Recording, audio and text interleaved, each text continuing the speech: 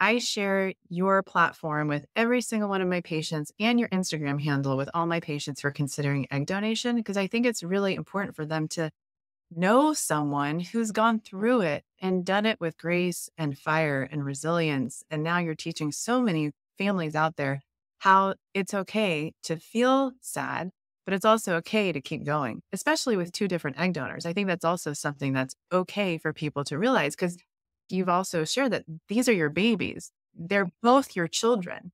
The DNA being different doesn't matter. Yeah, it's funny because I used to worry about that too. Like, even after I'd used one egg donor, I still worried about the second being different.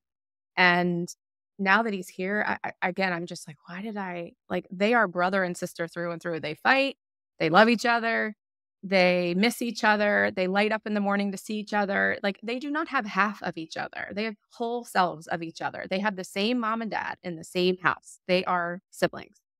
And they know they're from different egg donors. At least she does. He's young, but he'll figure it out. And she also knows she's not my genetics. So, like, to her, family has already been defined one way with me. And now with him, it's just, oh, yeah, well, I have half genetics with him. Okay. You know, we're all family at the end of the day. Yeah.